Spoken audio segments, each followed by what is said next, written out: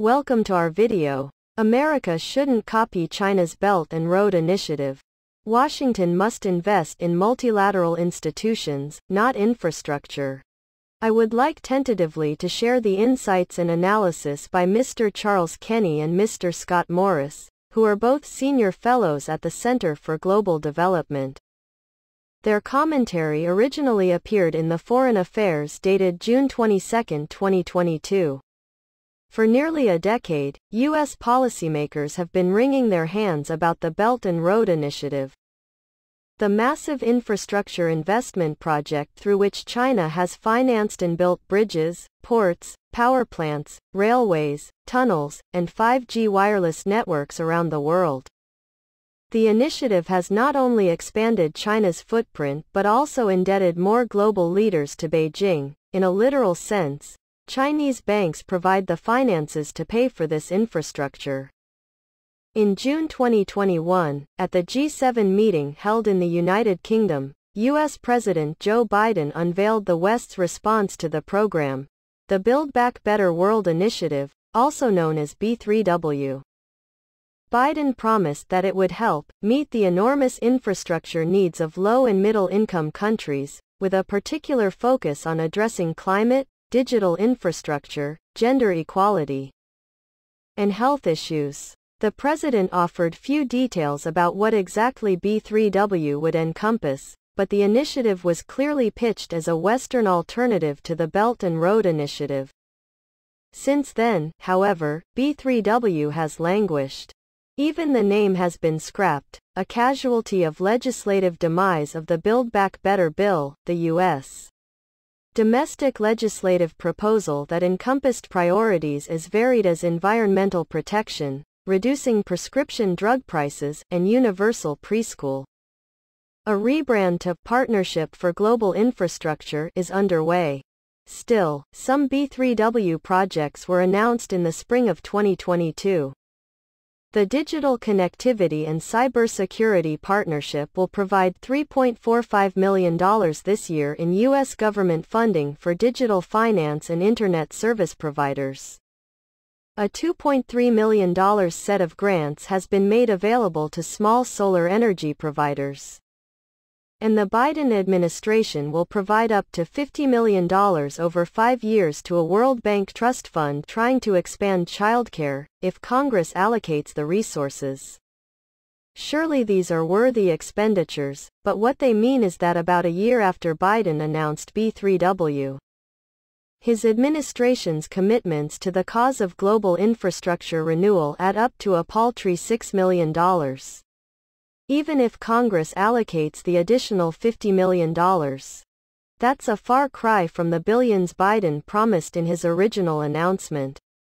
This poor showing is no great loss, however, because B3W is the wrong approach to competing with China in the developing world. The United States is notoriously bad at investing in and maintaining its own physical infrastructure. So it never made sense for it to try to build infrastructure projects abroad. Those activities are best left to the multilateral economic institutions in which the United States plays a leading role, namely the World Bank and regional multilateral banks such as the African Development Bank. In a bilateral competition with China, Washington should play to its strengths, including leveraging its unparalleled system of higher education. The good news is that schooling the next generation of global leaders, rather than playing catch-up with Chinese construction firms, would be a win not just for the United States' global standing but for the U.S. economy as well. When the Biden administration launched B3W, officials were careful not to describe it as a bid for a head-to-head matchup with China, no doubt worried that the Showcase Global Initiative would be seen as a purely defensive move. Yet as one official put it at B3W's unveiling in the United Kingdom, until now we have not offered a positive alternative that reflects our values, our standards and our way of doing business. That alternative would stand in contrast to a Chinese model that advantages Chinese firms by linking loans to contracts, The idea that the United States hasn't offered a positive alternative in the past is odd. In the last decade alone, the United States has launched Power Africa, a program aimed at providing electricity to millions of households in the region, the Blue Dot Network, in which Australia, Japan, and the United States collaboratively promote global sustainable infrastructure development, and enhancing development and growth through energy. An initiative that helps governments in the Indo-Pacific region expand energy access. These projects differed from Belt and Road in that the United States committed very little money, and most of the funds that were allocated were invested in private companies. Sadly, the current iteration of B3W wouldn't change that dynamic at all. It's not just scale that places the United States at a comparative disadvantage in infrastructure construction. China is better at building, not just domestically but across the globe. Chinese firms dominate the competitive procurement of leading infrastructure lenders such as the World Bank.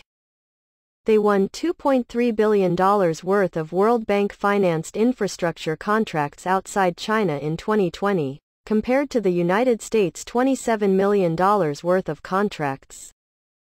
Of the 20 largest construction contractors, 14 are in China, 6 are in Europe, and none are in the United States. China owes its dominance partly to government subsidies, but on balance, that's a good deal for developing countries who are effectively receiving handouts from Chinese taxpayers. U.S. policymakers may claim that Chinese subsidies are unfair, but those complaints will fall on deaf ears in the countries that benefit from China's largesse.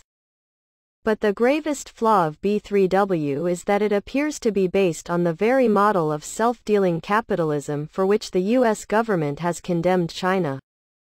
The main components of the Biden administration's strategy for competing economically with China involve subsidies to American companies. U.S. aid spends most of its resources buying goods and services from U.S. firms.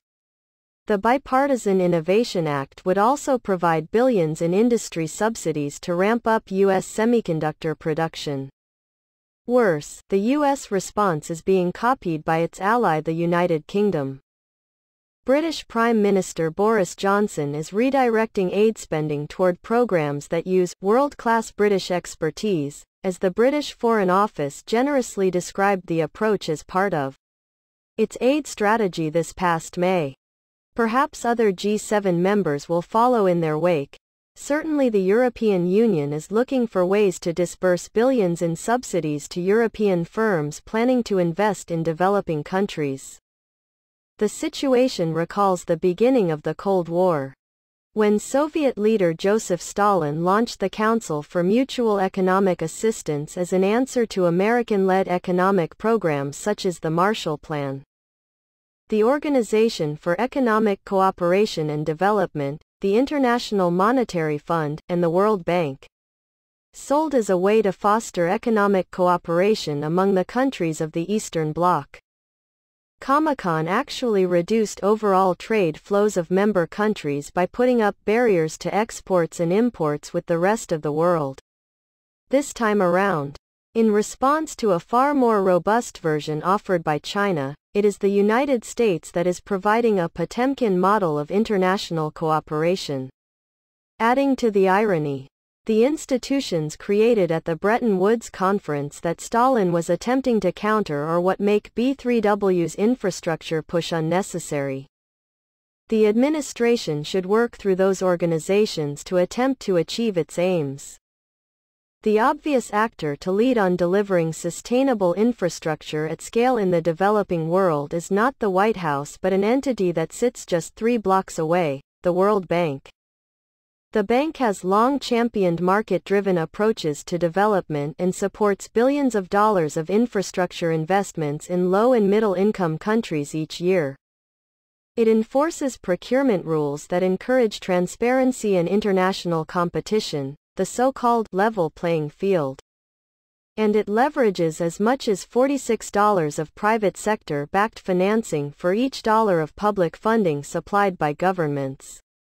Instead of pursuing a bilateral infrastructure agenda deal by deal across the developing world, the Biden administration should focus on channeling more of its aid money through these multilateral institutions. If the administration really wants a bilateral global development competition with China, the United States should play to its strengths. Not Amtrak but Ann Arbor, not Newark but Notre Dame. The higher education system in the United States is the envy of the world, one that has schooled business and political leaders from almost every country on the planet. China is trying to copy the model, but the United States still has a 2-to-1 lead in foreign student enrollees, including many students from China itself. In recent years, of course, the U.S. government has neglected public research budgets and diminished the flow of foreign students into American schools. That process began under President Donald Trump. But President Biden hasn't done enough to change course.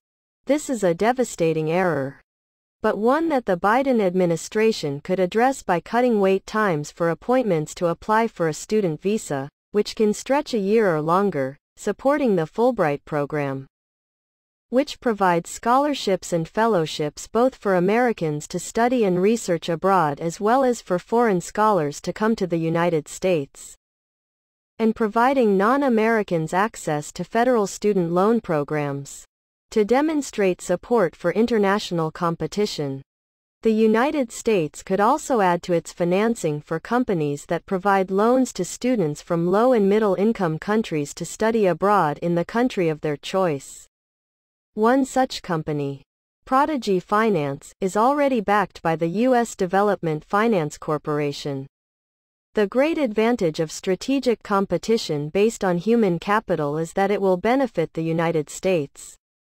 Along with demonstrating openness and building a network of sympathetic global leaders, students who choose to come to the United States sometimes stay, becoming a vital part of the country's research and entrepreneurial capacity. Rather than trying to beat China at its own game, the United States needs to recommit to a vision of planetary prosperity through global cooperation, openness, transparency, and equal opportunity. When it comes to physical capital, the World Bank and regional development banks are best suited to accomplish those goals.